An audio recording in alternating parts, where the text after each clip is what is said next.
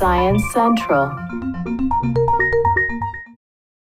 University of Washington mechanical engineer Eric Seibel is about to take visitors on a tour down his own throat. There it goes. Unlike other pill cams, this one is tethered, giving immediate control and a live picture. It's so small he can comfortably use it on himself.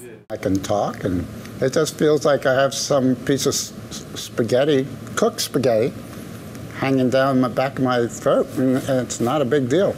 To get pictures like this today, patients are sedated because the tube down their throat is many times larger. But this tether contains a single illumination optical fiber that's slightly wider than a human hair. The thin fiber optic camera is designed to search for damaged tissue in parts of your body where today's cameras can't go. Our scope could go all the way down through the stomach, go up into the pancreatic duct, and look for signs of early cancer. Jason Dominitz of Seattle's Veterans Administration Puget Sound Healthcare System sees this as a way to more easily screen people for damaged throats and stomachs. And it could potentially be performed by a health technician rather than a physician, where a physician would review the results. Seibel says they hope to show the camera is safer, quicker, and cheaper than current procedures.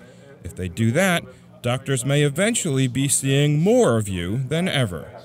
For Science Central News, I'm Brad Closa.